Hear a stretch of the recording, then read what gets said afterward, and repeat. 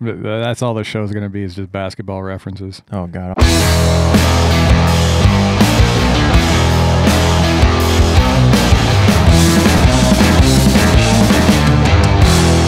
Welcome back to the Side-by-Side Guys Offroad Podcast. I'm Big Z. And I'm Ian with Full Throttle Battery. And we are back in the studio once again. We were without Ian the last episode. I was down in southern Idaho with the Sector 7 guys, Lynn Hodges and crew.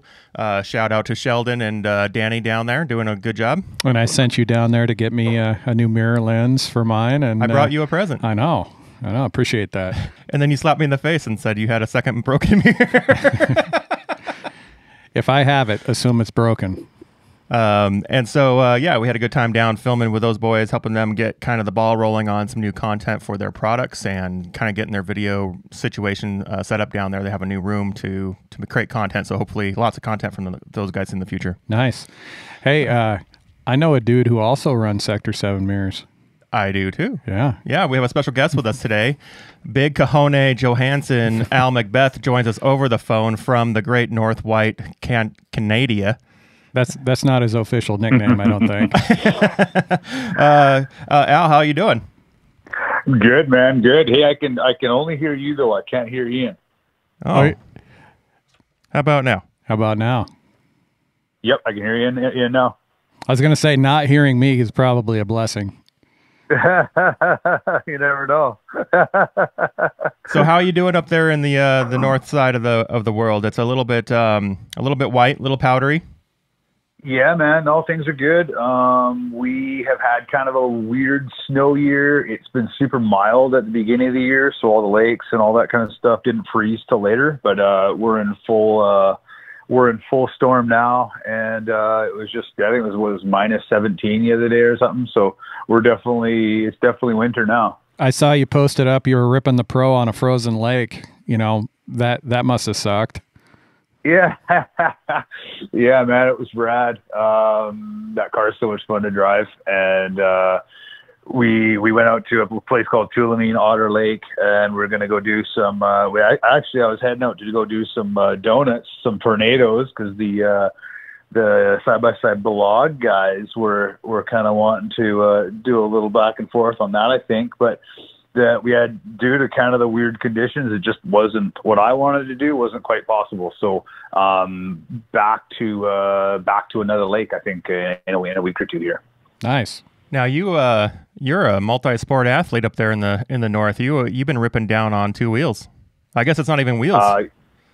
Yeah, the snow bikes. I've been loving it, man. Game changer for me, for sure. I was a sledder for years, and I love sledding, but just something about sledding these days, it just irritates my back, and I don't know what it is. It's the only sport that I do that aggravates my back, and so I love the track car. Taking the RZRs out in the snow is always a super good time too. But so the snow bike thing came along, and I tried one, and I'm just so pumped on them. I got a Timbersled kit on a Husky, and we're going to places, man, that I could never even have dreamed of going to on my snowmobile. So did you go with a 450 or a 5hovn? I went with a 450 just because that was what I was told to go with, honestly. I mean, 501. I don't know if the 501, I'm not sure what the power specs are on that. I don't know if it's more power or not. But to make these things the next level, they need about 30 more horse. That's going to kind of start changing the game up with them for, turn it into from a billy goat, so to say, to to more of a snowmobile billy goat. So what you're saying is there's a little bit of a trade-off. You don't get to go as fast, but you get to go everywhere on a bike. Exactly. Yeah. You don't have that horsepower, so you don't have the just out of the box wheelies, all that crazy stuff. But I mainly tree ride anyway, just because we're not the guys that are up in the mountain first by any means, and so to get the fresh pow all day long, we usually just tree ride. And tree riding is a lot of work, but on the bike, we're getting ourselves into way more trouble. It's just rad. That's awesome. So your build out on that, you said you're running the Husky, and then you're running a Timbersled chassis, correct? Yeah, you bet. Timbersled 129 3-inch paddle kit. Running the threes, and so, you know, as far as getting around versus a sled, kind of what are the differences on that? It's not as much work. I know running the snowmobiles, you really have to kind of lean into them and get them over on their side to get them to cut corners and whatnot. So on the Timbersled, you're probably more like a bike where you just kind of point it and go. You literally just point it and go, man. It's crazy. I was down in a section this weekend that we sometimes journeyed down there with sleds. It's just a gnarly treed side of a mountain, and I've been down there, and, you know, getting out of it was like, that was all day. That was a full day's work of being stuck on the sled and, you know, digging and getting back on and hitting a tree and all that. We played in that area for probably 2 hours, just shredded on the bikes, and then just took off and went to the next area. Didn't even break a sweat. Wow. So, yeah, a lot different. And I mean, I'm kind of born and bred on bikes. That was, you know, where I've come from. So the bike is really second nature to me. So yeah, man, I'm loving every minute of it. The nice thing about those snow bikes is that with a sled, you have two skis out in front of you. And depending on what the snow and the rock or the whatever underneath you bumps you, you know, you could be snagging all day long on trees and limbs and things like that. On a bike, you kind of, if you're not going to hit it, the bike's not going to hit it. So. Yeah, exactly. For the side snags, that would be the negative though over the bikes. Is if there's actually not snow on the ground on a sled, you can get through some rocks, you can get through some you know, low snow coverage areas on a sled.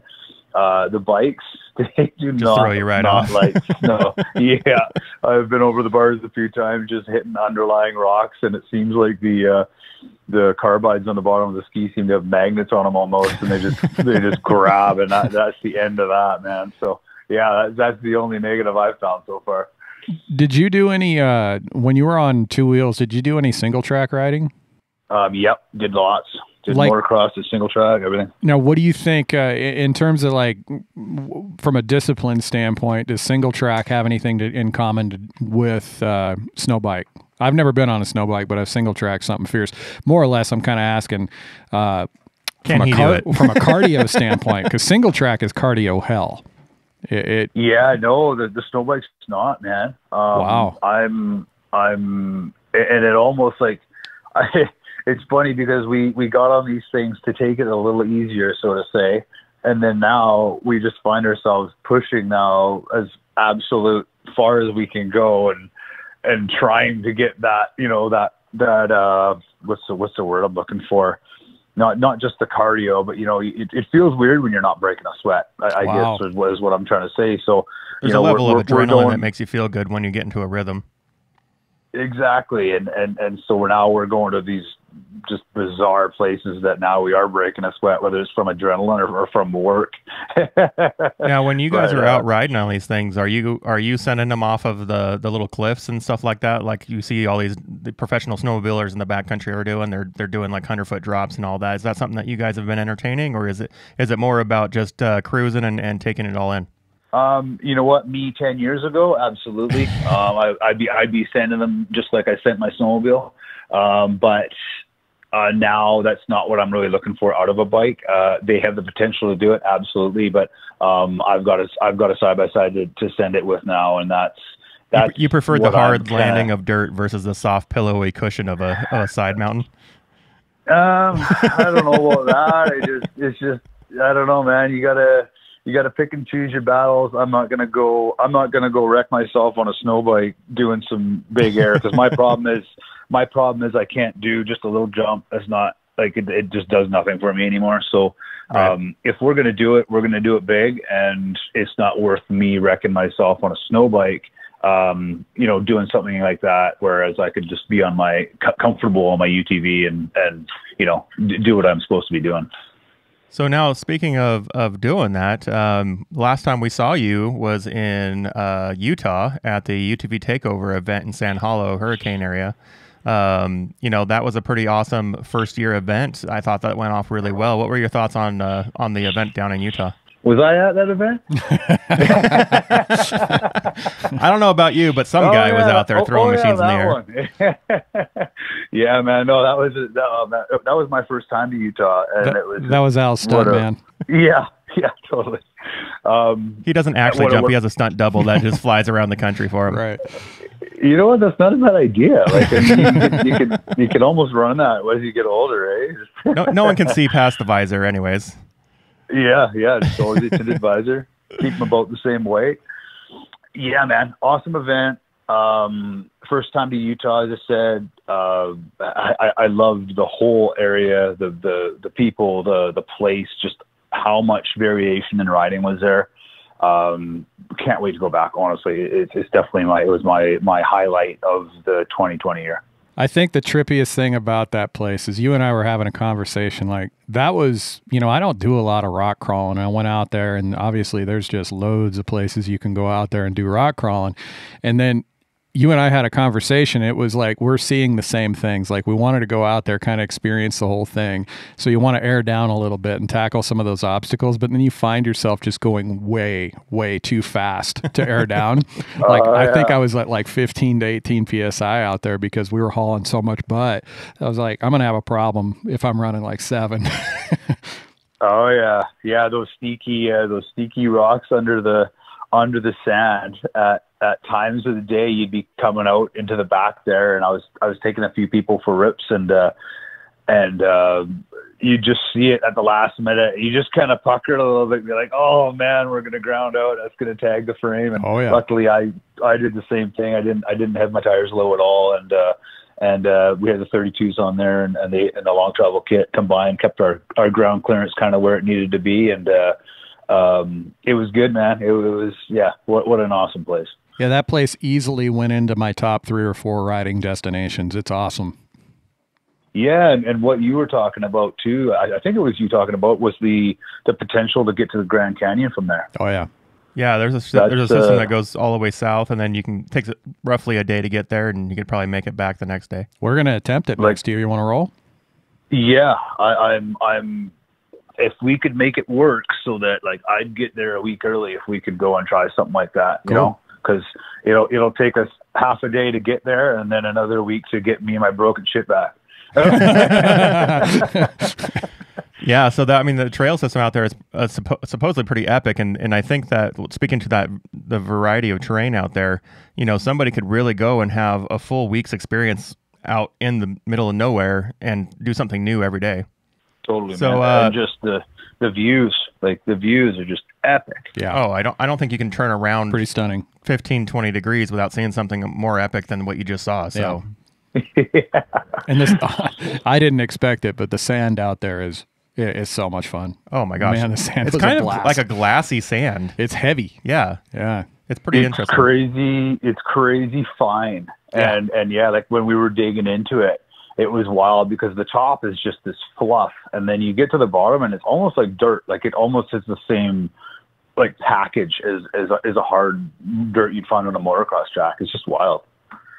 So getting towards the end of the event, there was this little thing called Huckfest out there, and you had been riding all week in your Pro. Were you driving around in your race Pro, or was that your 4-seater you were running around in? I was doing all of it. I did. I was taking people for rips in the Pro. We raced the Pro, and then I also have my 4-seater Turbo S on 35s. I love that thing too. So I'm just kind of jumping back and forth to vehicle to vehicle depending on what we were doing. So a lot of people ask us, would you buy a Turbo S like 4-seater, or would you buy a Pro 4, right? Like what's your perspective coming? I mean, the needs that you need out of a vehicle are completely different than the rest of us, but what's your perspective on the difference between a Turbo S and a Pro, XP Pro, to a buyer out there? We get this question probably 2-3 times a day. What people should be looking at, because they're both amazing cars. They both operate on a near performance level. They have a little bit strengths and weaknesses differences. But what's kind of your perspective on the two? and I've been getting asked the same question for the last 6 months, and I think I've got it figured out how to properly say it. So here it goes. The Pro is the Pro has more potential. You have more power potential with the Pro. You have better geometry with the Pro. You have what a lot of my customers like is the in-cab seating positioning. You can fit a bigger guy in the Pro. Your feet aren't, going to hit the dash even on a like a 6'7" dude. Comforts on the Pro are definitely nice. The one thing the Pro doesn't come with is the long travel kit. So all in all, the ultimate car out there today, in my opinion, is a Pro with a long travel kit on it. And, HCR long travel kit definitely doesn't hurt. But if a guy's looking for, all in all, if you're in the rocks, if you're crawling around, if you're mud bogging, if you're in a situation where you need more ground clearance, then at that point, that's when the Turbo S kicks in, because, you're 16.5 out of the box ground clearance, 32s out of the box, a machine that's maybe a little, I would say, less built for race, but built for business. And that's one reason why I really like the Turbo S personally, is just that kind of all-in-one package straight from the dealership to do the stuff I like to do, right? And that's the key thing with people making a purchasing decision, is they need to understand kind of the entire package of what they're investing in, and if they should be buying to upgrade, or if they're buying to not upgrade for a while, and what's going to be the more complete package for them, right? So, when we're talking apples to apples, if we're saying a Turbo S with a long travel kit and a Pro with a long travel kit, I think the obvious choice is to go with a Pro. If you're not looking to drop another 10 grand into your car, and you're looking to have a car that lasts you for the next year or two without you investing in it, the Turbo S is a pretty complete package, and its looks don't hurt either. So the Pro is the future, right? That's kind of what Polaris has kind of put out there, is like, this is our next 10 years. We need to look at building on this platform. So if you're into it for the long haul, it doesn't make sense to go on a platform that's going to get phased out at some point. And so the Pro, with its solid one-piece chassis, with its better geometry, with its better cabin comforts, and all that, is a much better choice if you're going to plan on putting more money into it over the long haul, right? And the future only is bigger and better for everything, right? Over time, there'll be newer suspension options, there'll be newer power options, whatever comes down the pipe, right, from Polaris. But yeah, it's really interesting to see that conversation happen pretty much hourly for us. People asking Turbo S or Pro. They're priced competitively. They're kind of in the same performance house, but their geometry and their riding characteristics are a little bit different. For 99.9% of the market, though, either one of them are going to be outstanding. There aren't too many riders out there that are really going to see outdrive those cars, which one functions better in what environment. Right. And that's exactly it too. And that's when people ask me, I've got to like kind of sometimes back up a bit and realize that they're not looking for the most extreme thing on the planet. They're just looking to get out, and that's why you have all the extremeness of the Pro, but the S isn't that far off. Yeah. A lot of the times, though, what I've been seeing lately is customers will come into the shop asking that question, and then it'll get down to, well, hey, come out and sit in one, and I would say 9 times out of 10, as soon as they sit in the Pro, they're sold on the Pro.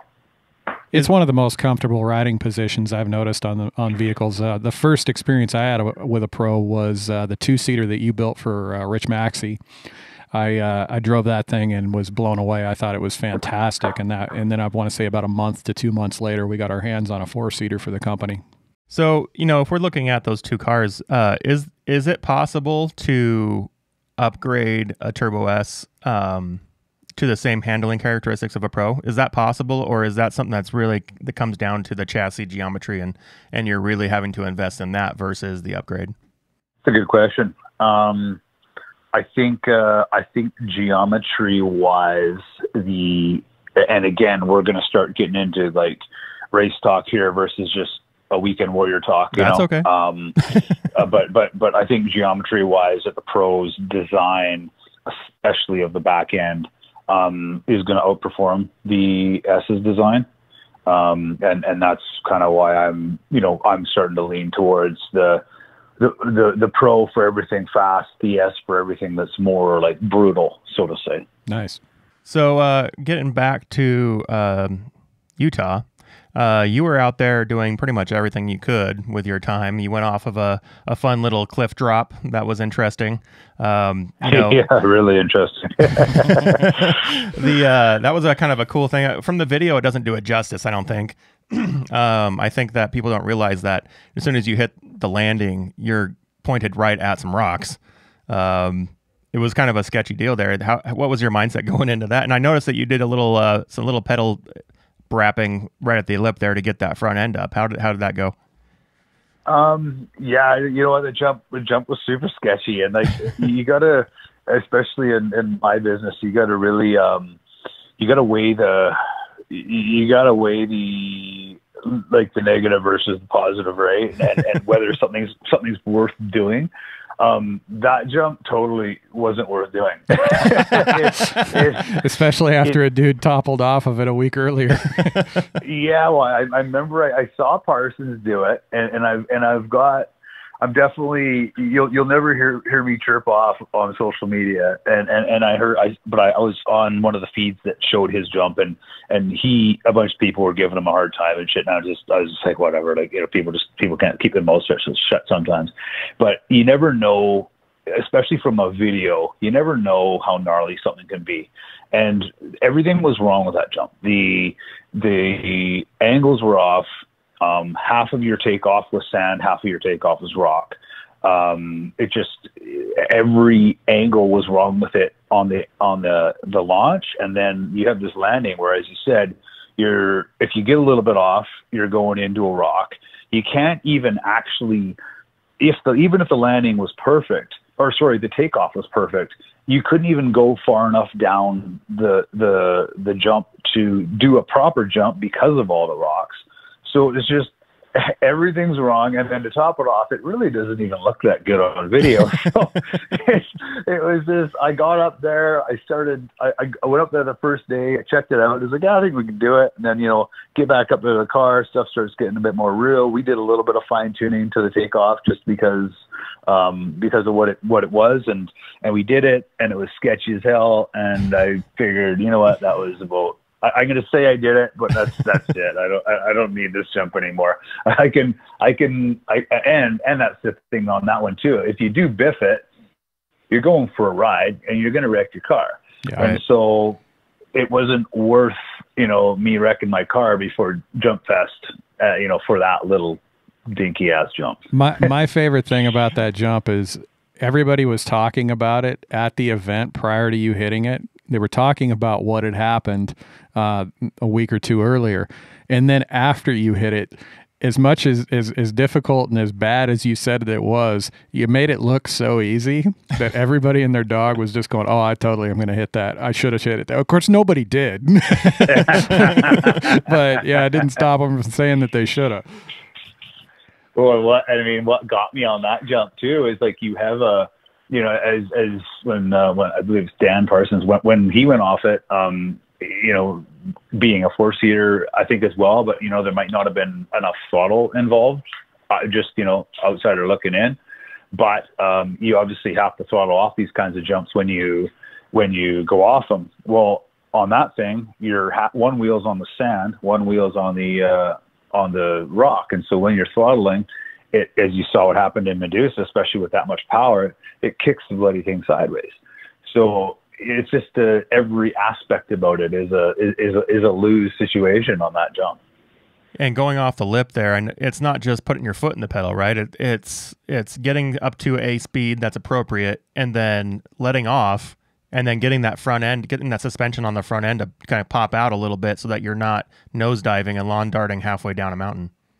Exactly. It's about getting your turbo spooled up, or your engine making in its peak torque curve at the exact time when your front wheels leave the ground, so that it can keep them up long enough for your back end to follow. Yeah. So that went off. There was, several hundred people up on the ledge watching that. That was a pretty epic epic day out there for everybody. And later on, you were out racing on the short course. That's a lot of fun out there in the sand. How was that? You were running the Pro, and that car. You know, you go out to the races and you see everybody racing. Everybody's kind of like doing the same thing over and over again. And then you see the car come out that just, it seems like there's a rocket booster on the back of it because it just shoots out of the hole so fast. That was your car. It is. The car is working so well. I'm pumped. And yeah, that race was a lot of fun. I love the takeover races. I mean, it's not only is it fun, but they always pick cool tracks, and it's just the whole vibe is always great. So racing on dirt versus in the sand on a sand course, you know, what for people that don't really understand it, what are some of the differences going into a short course on sand versus dirt? Well, slippery. You always got to deal with a bit more slide. You know, you got to be running the right tires because. Speaking of tires, you weren't running paddles. You were running your grippers, right? No, I was running Sandcraft. Sandcraft. I think I had my talons on it for that one. Gotcha. And then as the race goes on, which happens very quickly, you've got these massive ruts to deal with. And, yeah, those are no joke ruts out there. That's where I was getting a little bit screwed up. I have been playing around with the shocks on that Pro for quite a while, just trying to get the electronic shocks figured out for what I need to do with them. They were not right for that. I was having a lot of lift in the corners, and that solely, you know, did kind of play with me a little bit. But all in all, I think it went well. It's such a precise thing because what you're talking about, getting lift in corners, that's where my X3 is right now. But if you took it to Winchester, there isn't a hit that's going to pop you. It's so perfect for Winchester and so crappy for Coos. Like it's so perfect for doing shoots, kill climbs, jumps, drop downs, transitions. But the second you get into trails left and right, you're just holding on, you know. Yeah, so exactly.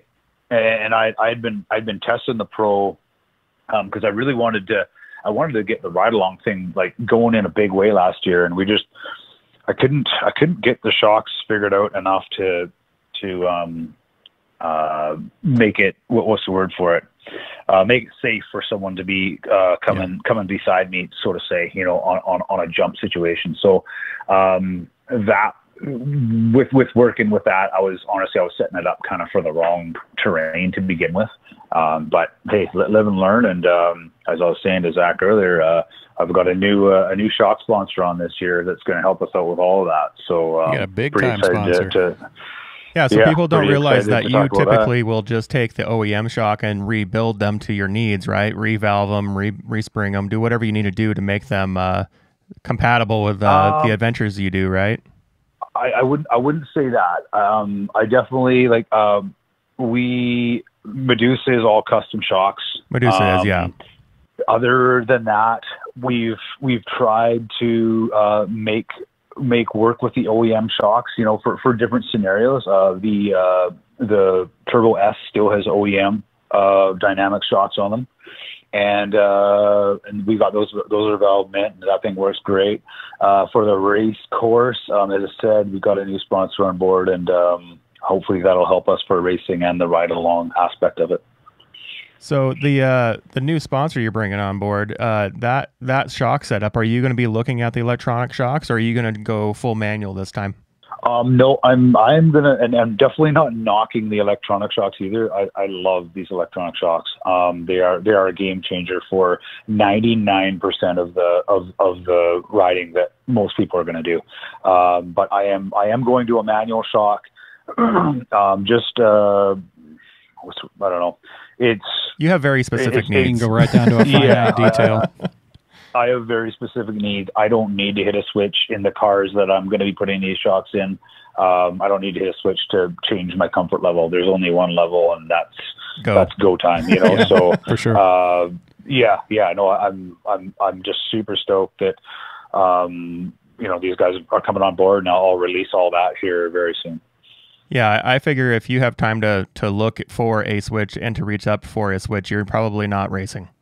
Yeah, you're not far off, or it's a different kind of racing. I mean, Right. yeah, when I'm on the pro on a short course, it's on firm all the time. But where I would find, and that was the other thing about the pro is actually I love the steering wheel in the pro. When you are out and about and you're trying to fly through the whoops or whatever, and then you do see a big obstacle come up and you're hitting that X button, like it actually works button. And that's and it actually works, and I'm definitely stoked on that button, because on the S I've actually crashed before because I was looking for the button on the dash. You know what I mean? Like, I knew what was coming up, and I probably could have got through it, but I was looking for the button and I didn't pay attention to what I was doing. So you guys raced pretty much a full day out there. You did really well, and you and Wyatt threw down there at the final laps there. You both were getting squirrely. You were both getting up in the air, and it was a battle. Yeah, definitely a battle. Wyatt got me in the end. We're gonna have to redo that, but rematch. Yeah, big time. But you know what? Great kid. Couldn't give it to a better guy. You know what I mean? Like he's out there. He's working hard. He's kicking ass and taking names. So props to Wyatt and his dad and his whole crew there. Those guys put a lot of effort in it, and it shows. I've been kind of taking it easy on the racing scene lately. I've been concentrating more on the jumps and that kind of stuff, and it shows in my performance. So yeah, props to him. I got to ask you about that one, because following your social media feed, we're starting to see you kind of gravitate to more some stuff like adventure type rides. Like it looks like you're taking that 4-seat up into the mountains, getting a little muddy, going out into the back country. Is that going to be something you're going to continue doing? Kind of, because I did hear a rumor. Your buddy Tim is now our neighbor up here in northern Idaho and is looking at possibly putting up a shop. He mentioned that maybe you'd be interested in coming down and going on a ride from Wallace to Lolo with us. Yes, absolutely. Yeah, the reason I try to, the reason you've been seeing what you've been seeing on the feeds is because I do all of it. It's just before I wasn't really posting any of it. So I really want to kind of show the whole range of what we are doing. And it's not, for me, it's not just about jumping, even though that's a large part of what I do. I have just as many weekends out exploring, and then we got some racing, and then, really mixing it up, I guess is the word I'm looking for. That's what it's all about, right? You hammer away on one thing for too long. And hell, sometimes you even get bored of it. It seems like the OEs are kind of going that direction as well. They're kind of pushing, we're seeing cars come with factory options for little roof racks. We've seen everything on, seen Polaris do that, seen Can-Am do that. It seems like that the industry is really trying to placate to the people that want to do that. Yes. Yeah, no, for sure. Because the one thing that we can't forget is that, these side-by-sides, they have so much to offer. Oh, right? Yeah. Like it's not just about, it's not a weekend warrior racing. It's not just about jumping. You can literally do like you name it, and they can do it, and they can do it pretty damn good. Hell, we even got tracks on these things now, the places we're going with the track cars are now 5 years ago, you would have been like, you never make it up there on a track car. So. Yeah. And you take a look at something like a General or a Ranger, you would think that that'd be a perfect rig for what we do going out and camping off these things. But dude, make no doubt about it, I could pack an elk out on my pro, Absolutely. No question about it. And so why not take that out adventure riding? Like I want some horsepower. Well, you might get there a little too quick. Yeah, no, that's never a problem. Well, yeah. And you know what, with that being said too, you got to remember that the vehicles that are more, work built, so to say, for lack of better terms, they're not meant for the speeds that, you and me like to travel. And so exactly. I've tried to take those vehicles out before, and we just ended up with failures, my own fault, but I'm used to something that has close to 20 inches of wheel travel. And by failures, you're not saying like the machine itself didn't do what it was meant to do. You just pushed it past that point. Yeah, I don't know what it is meant to do, because I'm used to doing something else. So when I see a washout ditch, I pin it. Absolutely. I kind of want to do that now. I want to throw a Ranger at full speed into a G out and see what happens. you know, because I'm so spoiled from the S and the Pro of just all the travel and how they handle. Whereas you get into a machine that wasn't built for that, and you pin it at a washout ditch, and not only are you going end over end, you're tearing the whole car apart. So you're gonna have a bad time. I'll take the race cars for as much as I can possibly take them on. So going back to how the season wrapped up, you threw down at Huckfest. You went for gold on that jump, I think. Definitely went for gold. Don't know if we quite got gold yet. Well, you were digging for it. I mean, more like that pinkish tinge of the sand out there, maybe is what we got. But yeah, no, it was all good. We had a little issue with the takeoff. I kind of knew it. I figured the car would be able to handle it. It didn't. It is what it is. I've got no regrets. I didn't really sustain anything major injury wise. The car took it like a champ. I think it was a good testament of products too, that we run. And I think you just walked away with like a sore ankle from that, right? Yeah, I messed my foot up. The bottom of my foot was literally my biggest injury. And what's hilarious is that the injury that's been plaguing me still to this day from that event isn't from the crash. It's from hitting a rock in the rally course, race, and breaking a bone on the top of my hand. Oh wow! Dang! That's what's still to this day hurting me. I got no pain from any crash. So yeah, that tells you how we fared on that one. So when you took off, because I mean you guys spend a lot of time on the takeoff and all that. I mean you do every time, right? You want to make it as perfect as possible. Was it just the approach was too fast, or the compression on the shocks just didn't have time to let go, or? No, we didn't quite have the curl proper, and it's none of like anyone's fault. I'm definitely not shifting blame or anything like that. It's a really hard thing to do with and it's hard to do with sand. Exactly. And I have ramps built at home, and they're all mint, and we've spent a lot of time building these ramps so that they're perfect and that they launch it right. Well, the whole program for the UTV takeover events was to try to mimic the ramps. Issue being two things. One, once you get into that sand, you kind of have one shot at doing it before you get into the soft underneath. And then if you get into the soft underneath, you can't just pack powder on top of it because it's going to screw up your trajectory. So you got one shot at it. And I thought we were close enough. I knew we weren't perfect, but again, thought the car would be able to take it. But it just had a little too much of a lip at the top of it, and it bit us. So moving forward, I've got a different program this year for how we're going to build these jumps. And it'll take that kind of work, or I don't know, that wild part, the variation out of it.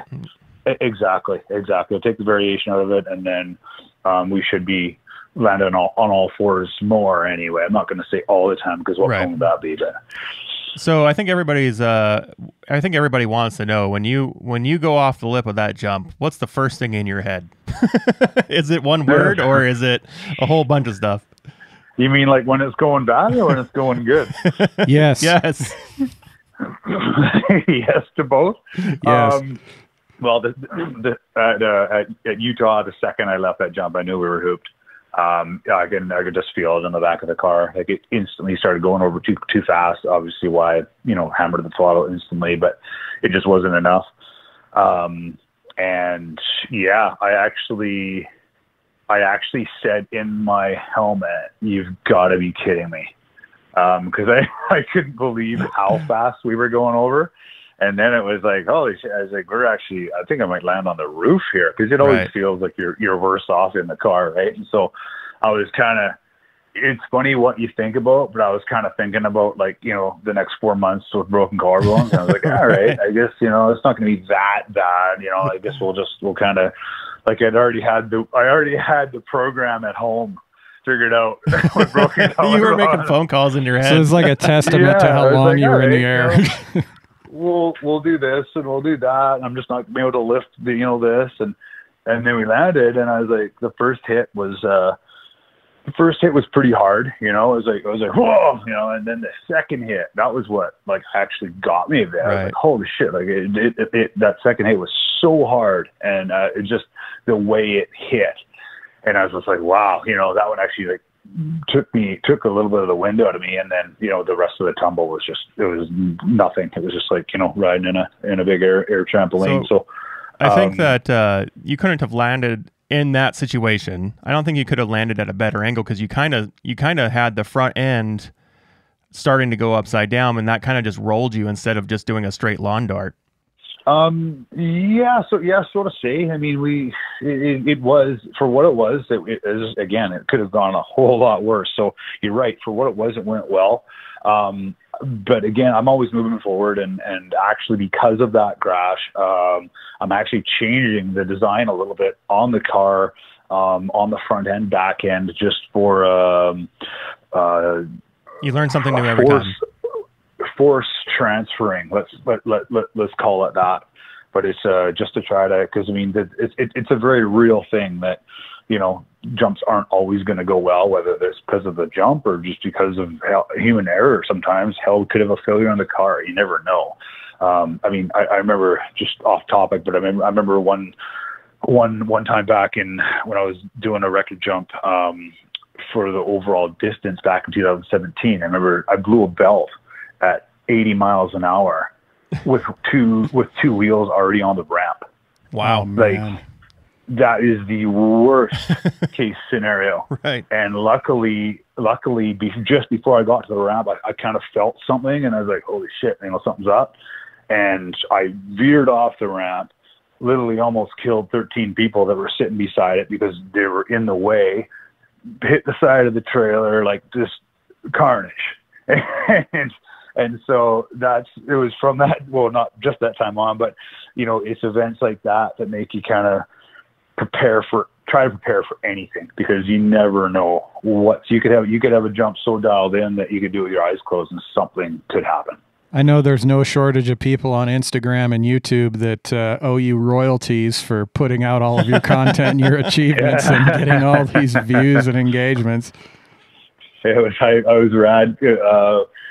A bunch of the people posted this year their top, their top 9 or their top 10 of 2020.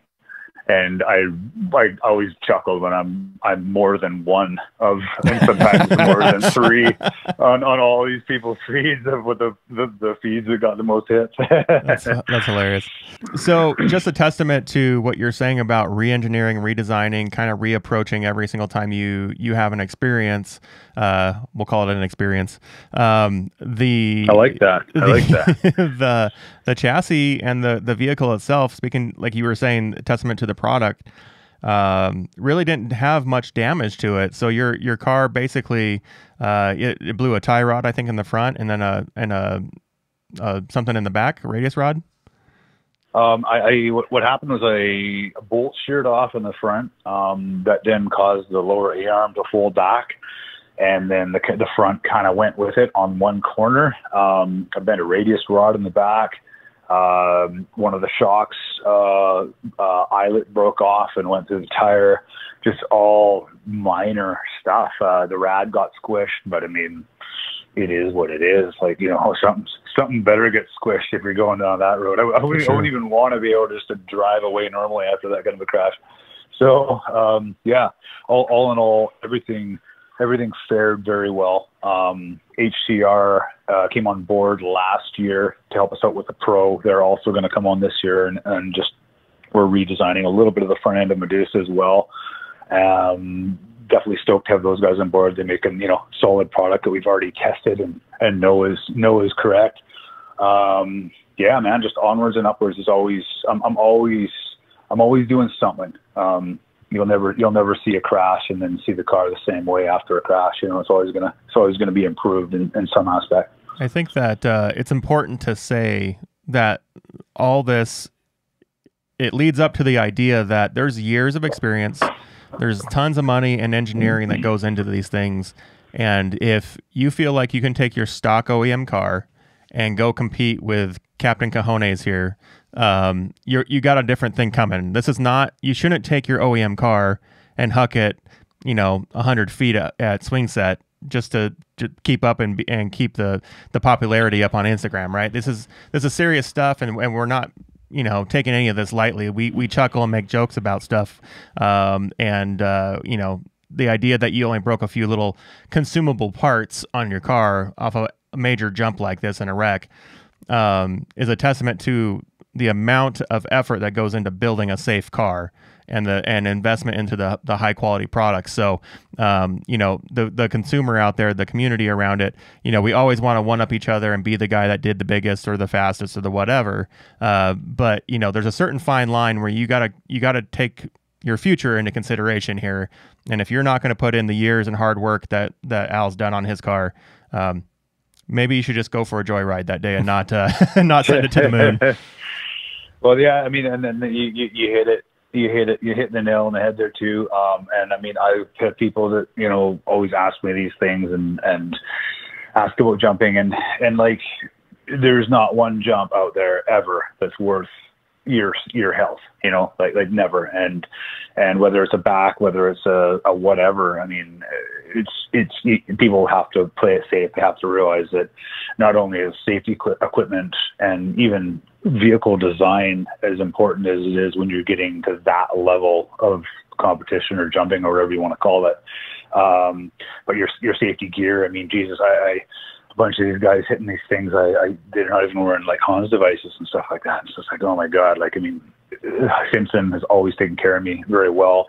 And I mean, that last jump was an absolute testament to their products as well. I mean, we didn't move. My head didn't move. My neck didn't get sore. Nothing. Like we had some bruising from a seatbelt, but something's got to bruise, right? So, yeah, people just that would be my words of wisdom, I guess, so to say, is just play it safe. And if you're gonna go and do something huge, make sure you got the proper equipment to do it with. And that includes shocks. I mean, for sure, it's crazy to see how many guys, I'll bring that swing set jump up. How many guys are out there hitting it with stock shocks? Like, I mean, you're stock cages too. Yeah, like people just don't understand what that's doing to their backs when you ground out like that. Like it's just that's permanent damage. I mean, that's all not it has going to do, away. If it goes even just the slightest degree wrong, you might not be going home. Or not in one piece. Yeah, that's the thing that makes me nervous about. I mean, I think we're going to see as the future goes on, we're going to see more and more people inspired by what you're doing, trying to chase some of that stuff. And I hope that they understand that if you're playing with fire, that's for sure. And it's not even what he's doing. It's what each other are one up each other. Like they're just willing to send it for no reason other than Instagram glory, right? Something. And, I saw a guy, huck he took a Pro RZR straight from the dealership to swing set and hucked it over 100 feet. And it was like, that for one could have been a huge waste of money in my opinion, but two, who knows what could have happened there and who he's inspiring to do the same thing that isn't prepared for it. Like he could have went into that with the idea that I'm all set up, I'm safe. I don't care if I blow the shocks out because I'm replacing them tomorrow anyways. Like he could have had a completely different mindset and experience level than the next person that just saw him do that thing and says, oh, that means I can do it. Right. And so we have to have a reality check a little bit in our community. I think we tend to just assume that we're going to be okay if we wreck. Like it's just money, but it's also your health, your ability to walk, your ability to have a hand that doesn't have missing limb digits on it. Right. Like we got to have a reality check in our circles, because in the end, we're just going to start having some bad days that affect a lot of people. Yeah, no, I mean, it's true. And I try and push the safety thing as much as I can, without sounding like a total broken record, but it is so important. And especially for the younger guys, the kids that are coming out and maybe haven't thought through. I mean, I remember being that age on a dirt bike, different, but still the same. And like, you'd have someone tell you, don't do that. You'd go and do it anyway. And you just ragdoll, and some of us would get lucky and some of us wouldn't, like I was the ragdoll. life's long. Life's long. You don't want to be limping around or worse for the rest of it, you know?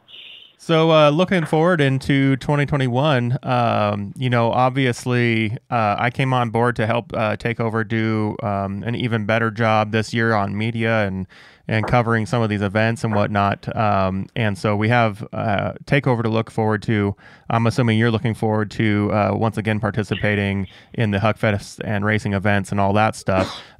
So what are you looking forward to in 2021? What do you got on the schedule that looks interesting and fun? And what can we look forward to as fans of yours to follow you around the world? So 2021, I mean, we're already deep into her. It's going to be track season here real soon up here. All the big mountains are pretty covered up now. So it's time to get up high, and, we'll be doing some filming for that.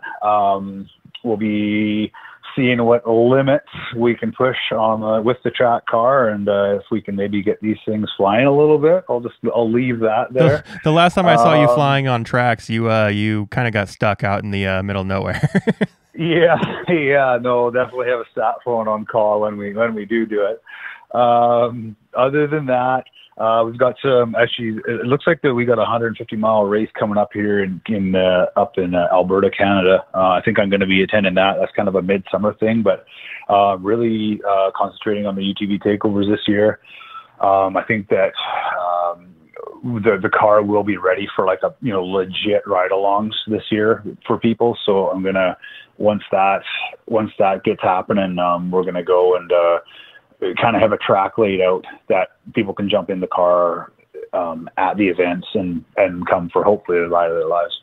On that Alberta event, if you could put a call into Trudeau and get us up there, that would be sick. Sure.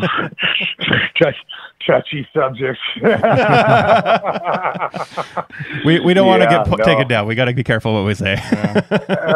Oh man, yeah. No, I hear you, man. It's just watching some things going on in the world right now are just maddening to me, what's happening. But it's starting to come down a little bit. I saw something on CNN today where in New York and New Jersey they're starting to let fans attend hockey games and basketball games again. So it's not going to be a speedy process by any stretch of the imagination. But what I'm hoping for is that the outdoor events like Camp RZR, Takeover, pretty much go off without any, obviously there's going to be some regulation and stuff like that, but I just want to see the schedule, especially the outdoor schedule, come back online.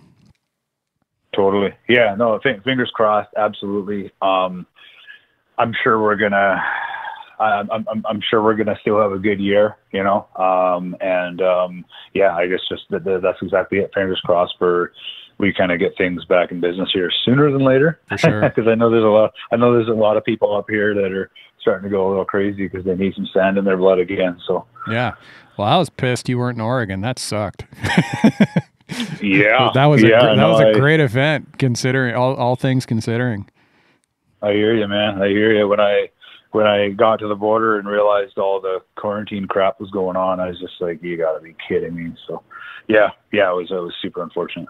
Yeah, we need this border to open up so we can go up north with you guys and hang out with you for a couple of days and film some of the fun stuff that goes on up there. Dude, I posted up something a couple of days ago on Facebook. It's basically these monster trucks out snow wheeling. Right. And Al reacted to the post. Those people are your neighbors. Like I think they live in hope. And it's like all these dudes are doing is just taking these, like anything from a Ford Ranger to a Jeep, putting like 53-inch, 55-inch tires on it and just go raging up in deep snow. It looks amazing. Yeah, in fact, I think I do know that.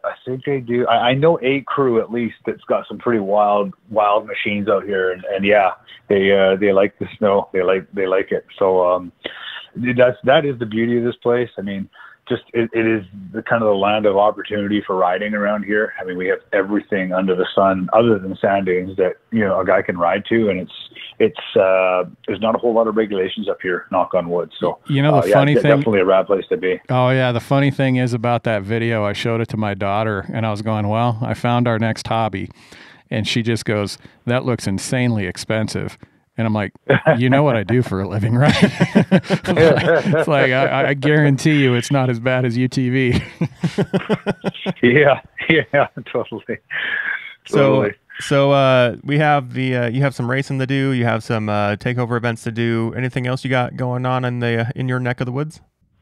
We will have, again, a couple things are kind of up in the air just due to restrictions, so to say. I mean, there's a couple really good poker rallies that we have annually up here that I know the guys are just kind of, not giving it 100% just yet because they're not sure about the regulation part of it. But there's always there's literally a handful of those that go on, up here annually. Hundreds of people show up, really good time. That's where some of the camel girls that you've seen me with come from. So hopefully we'll be getting out and doing a bunch of that as well. I've also got another a property that's come to my attention, and I was just doing a little bit of testing there last year. It's got some huge potential. It's 12,000 acres of just beautiful rolling hills and all that. So we'll be out there doing some filming that you won't be missing that. Put it that way. Is that BC or to the east?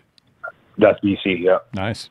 It's actually only three hours from my house, so wow. it's close. And I got a buddy up there with a super nice property, and he's game, man. He's game for whatever. So we've already scoped it. We've got some crazy ideas. It's just about getting up there and making things happen. Well, I got something for you. I don't have a bucket list, but if I did, I would say the number one ride would be the Mackenzie Grease Trail. Do you know that trail? I do not. So it's about an hour to a little over an hour, and it might even be a couple hours north of Kelowna, and it goes to the coast. And it's been done a number of times in Toyotas and Jeeps, never been done on a UTV. And I'm thinking you probably want to run like 35s on it because there's some pretty aggressive water crossings. But it's gnarly, it's long, fuel's at a minimum. It's just right up my alley. The more research I do on it, the more I know that I got to try and make it happen. Really, and that's from Kelowna. Yeah, it's north of Kelowna. If I pulled it up, it's a trail that I think dates back to the 1800s, and an outfit out of Bozeman, Montana called Expedition Overland tackled it within the last 5 to 6 years.